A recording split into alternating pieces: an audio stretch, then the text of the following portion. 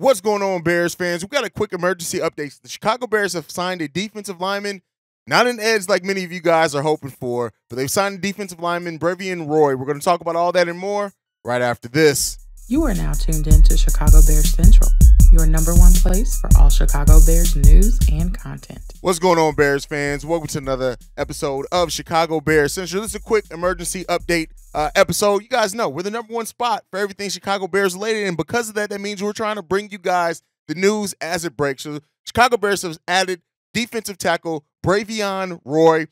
This is a defensive tackle who played for the Carolina Panthers for his career so far. He's played 45 games, had 15 starts in those 45 games. He has career numbers of 76 total tackles, 30 solo tackles, 46 of those being assisted, and 1 sack over his career. Again, this is not probably an earth-shattering deal or anything. This is another body to add to training camp. We already know. We've heard very good things about Javon Dexter and Zach Pickens so far, and them just really excelling. I don't really expect that the Bears are doing anything to kind of shake up the lineups there, but this is more depth at a needed position for the Chicago Bears to add, some more of that competition in training camp. He may end up being a practice squad body, but it does say something that the Bears went ahead and claimed him. And so that says that they at least have some type of plan for him. The Bears are still being active right now, even with training camp. And we had the first practice today with pads on, and we'll see what that ends up meaning. I don't expect this to end up being one of the deals that pays off big for the Chicago Bears. Anything. It's probably just an added body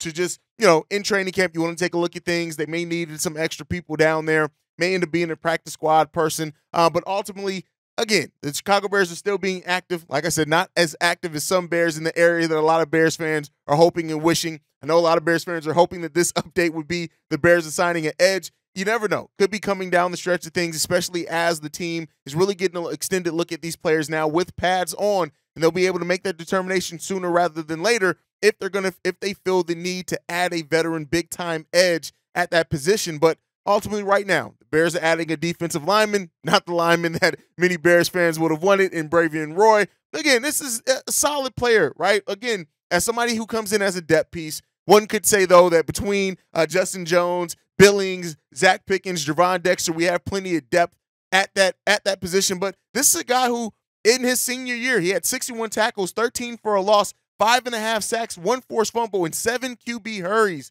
in the senior year of his college season before being drafted in the 6th round in the 2020 draft. This is still a young guy as well, 26 years old. So the Bears could see an opportunity maybe to get a little bit of upside out of him. Like I said, a little bit of depth there. Move may be coming. Who knows? But, yeah, ultimately this guy, he spent he was added to the injury reserve list in September of 2022 because of a hamstring injury.